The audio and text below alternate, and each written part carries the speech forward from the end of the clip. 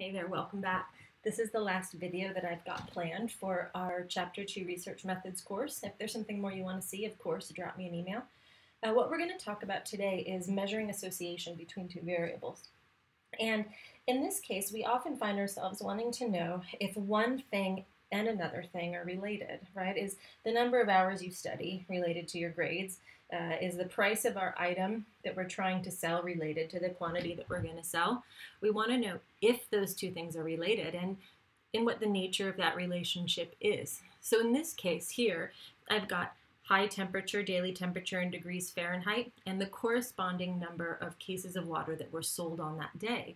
And we kind of want to know, do we sell more water when it's hotter outside? Pretty logical question. So when we ask these types of questions, we usually answer them by following a relatively set protocol. We usually do a plot first. Visually, can we see a relationship? Then second, we calculate the correlation coefficient and the measure of covariance to see mathematically if there does appear to be a relationship. So I'm going to start off with showing you how to do the chart. To do the chart, we highlight the data that we're interested in, including the heading. Then under Insert, we look for the dots, right? This is a scatter chart. We don't want them connected with a line. We want it to look like this, a series of dots where we can sort of see one variable on the x, one variable on the y. What is the relationship between those two things? And if I click on those, if I click on that chart, this comes up automatically. Looks pretty good, right? I want to talk about some of the formatting that I'm really particular about. And a couple of these things come from some important experiences in my life, which is that you will make a lot of charts. I have made a lot of charts. Then I go back till I look at my chart, and sometimes I don't know what I've done, right?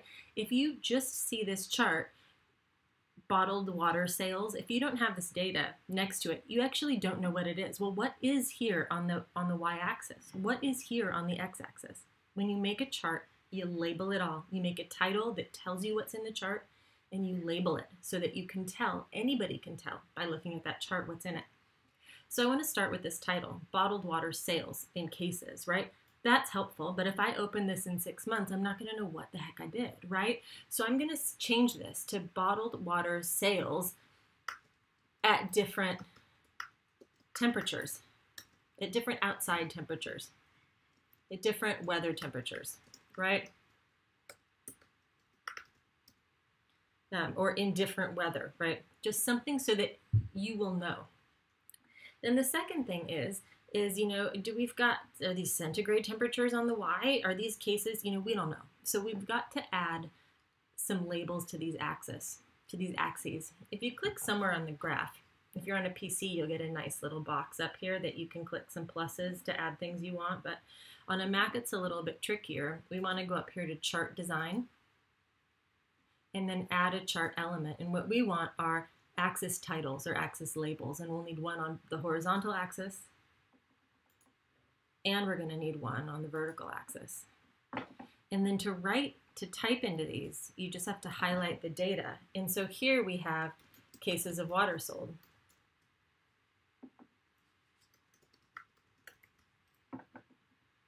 And down here we have daily high temperature.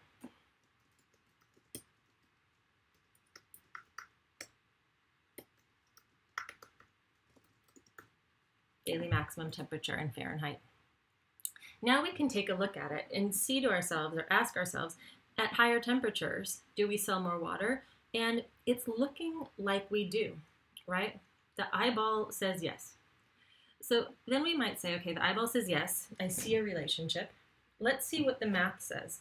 And we're gonna calculate two things. We're gonna calculate the covariance, which is a linear measure of relationship. Large positive covariances, or a positive covariance, I guess I should start generally, is that the variables tend to move together.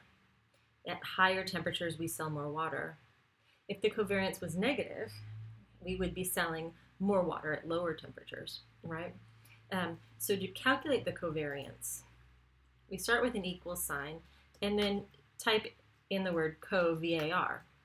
And we get two choices. Covariance P, that's for the whole population, if you've got every day ever, ever, ever, but we don't. We've got a sample of days, right? We've got some number of them, but it's not a full set of all the days ever. And so we have our two arrays. We have our temperature as our first array. An array is just a set of cells next to each other that you can highlight. And that's our first array. And then we put a comma in the second array. So what we're saying are, did the values in these cells vary with the values in those cells? Do they vary together? 12, right? It's a positive number, and a larger positive number means a stronger correlation. The problem with the covariance is, well, what does it mean? What is that 12? 12 what, right? Because we're comparing temperatures and cases. The size of the covariance is going to be a function of the units in addition to the strength of the relationship. And so for that reason, a lot of people are much more interested in the correlation coefficient. And the correlation coefficient is nice because it's bounded. It will range between a -1 and a +1. 0 as a correlation coefficient means that the variables aren't related at all. So a correlation between 0 and 1 suggests they're positively related, where a correlation between 0 and -1 suggests that that relationship is negative. And so the format for that, or the function for that in Excel, is correl. Are these things correlated? Are the variables in this array here related to these? So eyeball says yes, covariance says yes, and correlation says, wow, yes, that's a very strong correlation. A correlation of 1 would mean that there was a perfect line between them all, right? And a correlation of 0.93 would suggest that those points lie really close to a line, that that relationship is strong and positive. I'm going to adjust those decimals. All right, so let me know if you have any questions, and happy calculating as always.